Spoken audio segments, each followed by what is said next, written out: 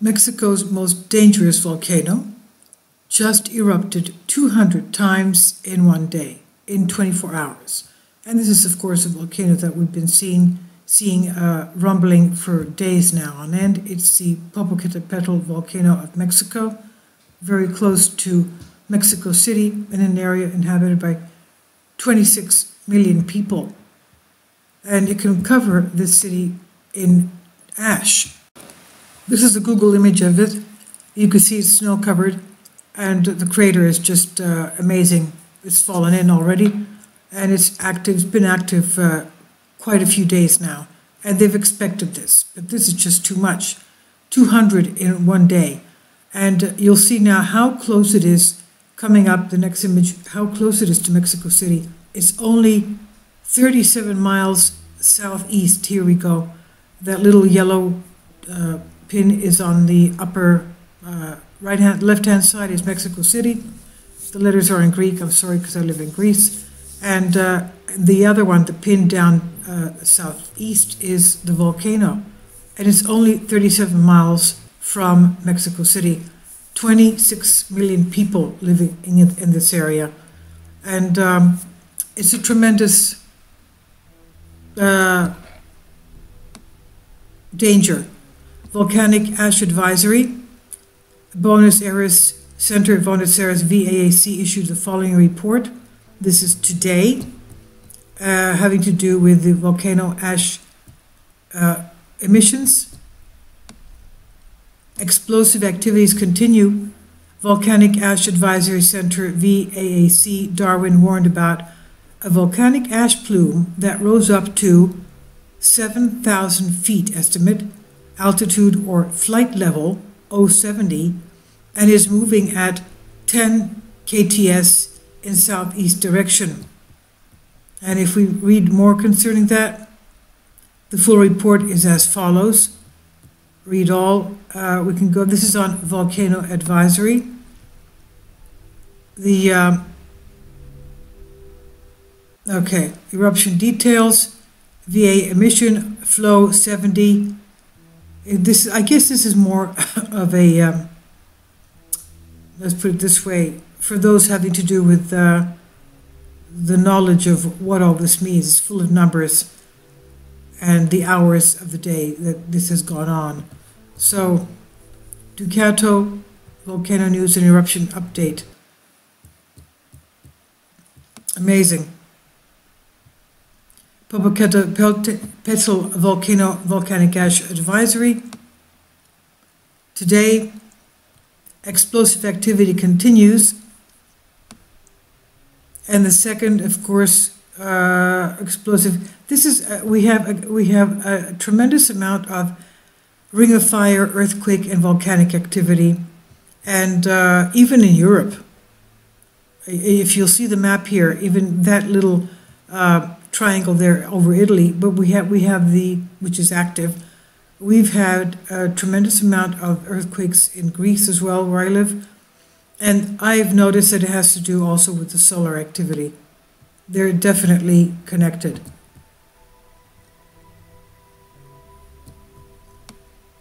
Restless, very restless. And I'll leave links below for you for this. A map of currently active volcanoes. The Ring of Fire, as we said. And all of South America. Central America. Of course, Mexico, this area, let me measure it again on Google Earth. That is only about 1,000 miles from California. Well, not even California. Let's say from Los Angeles. It's about 1,400 miles from Los Angeles. And as we know, it's on the Ring of Fire. It's on the San Andreas Fault. And that's very active. Now, what they were afraid of is happening. The most dangerous volcano in Mexico erupted 200 times in the past 24 hours. There's been a total blackout about this in the U.S. media. I guess there is more important things that they want to concentrate on, but usually they don't concentrate on too many international things. Authorities are stating that the odds of a more volcanic activity at Mount Popocatépetl are immediate to high, and if a full-blown Plinian eruption were to occur, it would be the worst natural disaster in the modern history of North America. The Plinian disaster. The Plinian earthquakes are not good. They're the kind that we saw in Mount Vesuvius, for example.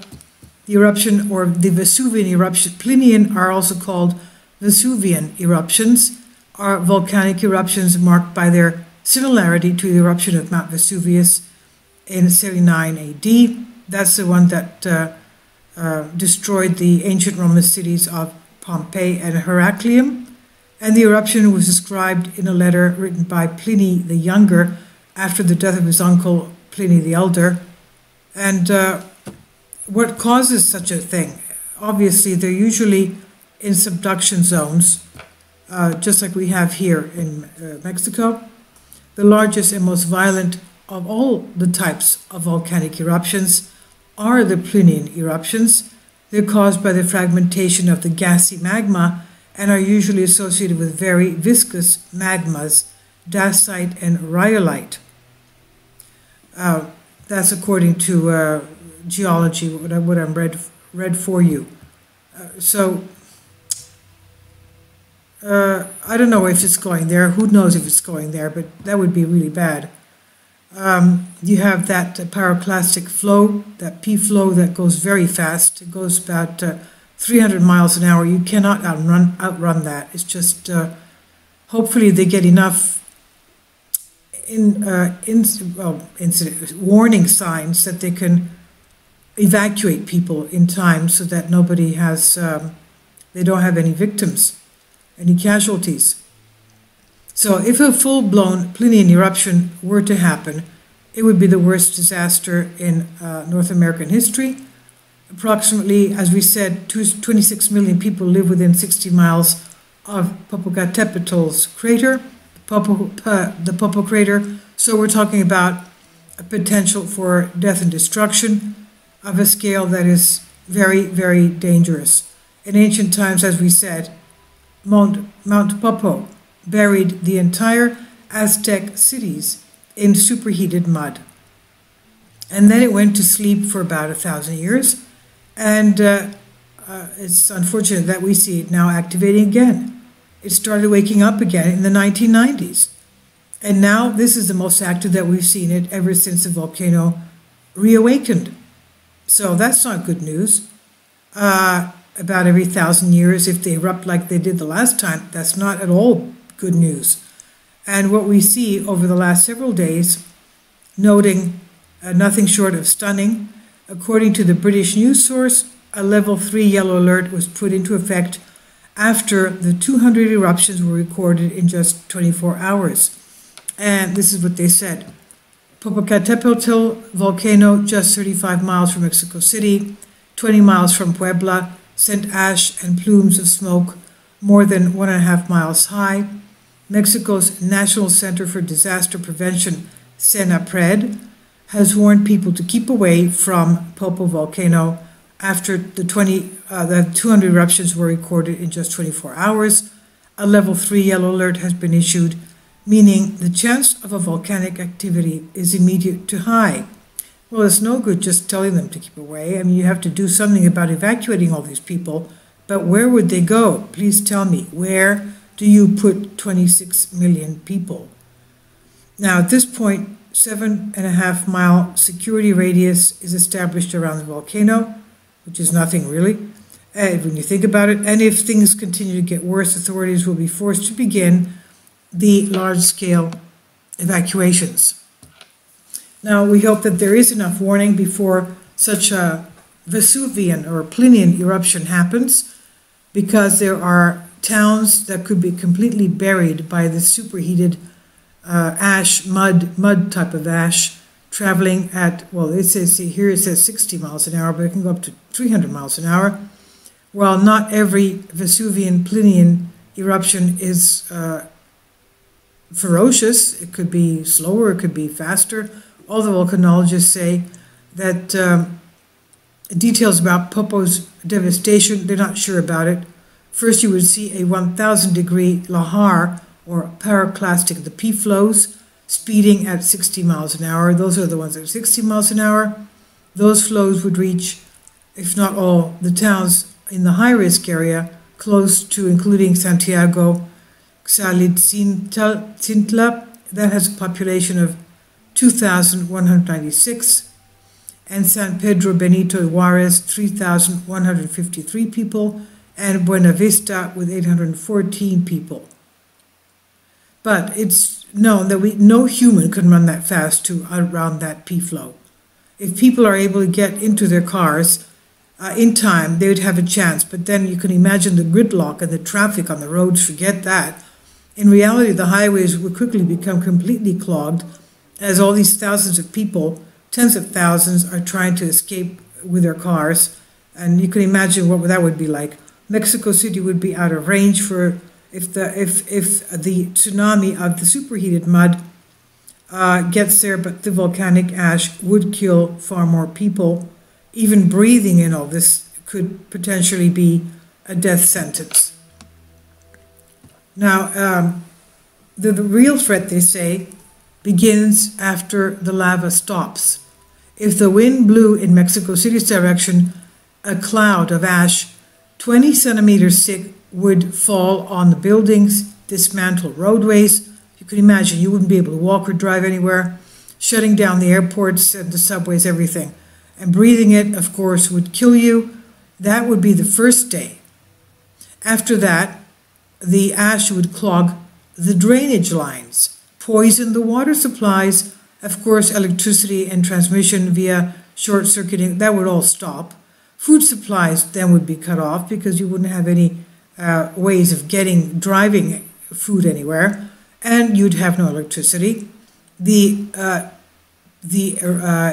cities would probably resemble something like a World Trade Center night of September 11, except with the fact that they have 3 times as many people trying to get out, all under this ash cloud. This is the worst case scenario. Ultimately, that we're talking about an event that would mean the end of Mexico City, the modern day Mexico City that we know today. And this is the most active that Popo volcano has been in our lifetime, as we said, in 1,000 years, because that's when it last erupted, bringing the end to the Aztecs. This is frightening when you realize that 1,000 years has gone by already and it's time for this thing to erupt. So what can you do about this? You have to, what can you do? The government is, of course, responsible to save the people, and they have to be in close contact with the geologists to find out what exactly is going on every hour of the day, because they have to be on watch to protect the people, to get them out on time. Not only to tell them to get out, but to get them out on time. We're talking about almost, 30 million. I thought it was 26, about 30 million. So on March 4th, this volcano, which is about 11,000 feet tall, produced a number of steam plumes. They are known as fumaroles. And the explosions of these continued throughout the month. And since then, several have been highly visible from many miles away. We saw them in the webcams to Mexico. They have a 24/7 webcam on it, and people have been watching and even videoing those things. Those are free for anybody to do that. Visible from many miles away, widely captured in photographs and cell phone videos. So this is from Volcano Discovery. I'll leave links below for you for that, and also DC Dirty Laundry.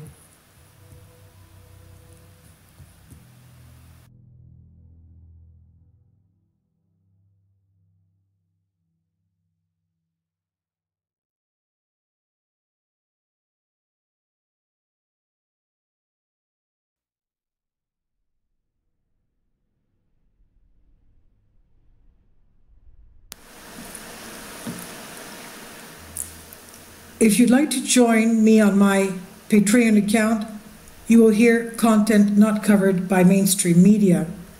These riveting stories will be based on my research, and I will state my opinions and give my personal insight on diverse and controversial subjects and world events not covered by mainstream media, and not supported by YouTube guidelines.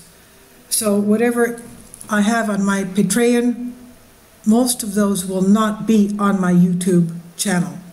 Please consider becoming a member today.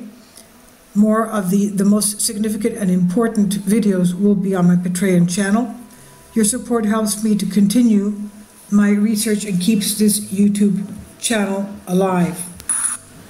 And we depend on your support, your generous charity, because we help economically challenged families here in Athens, Greece, in Kapota, and we also help the young generation with university tuition and the community around our church. Thank you.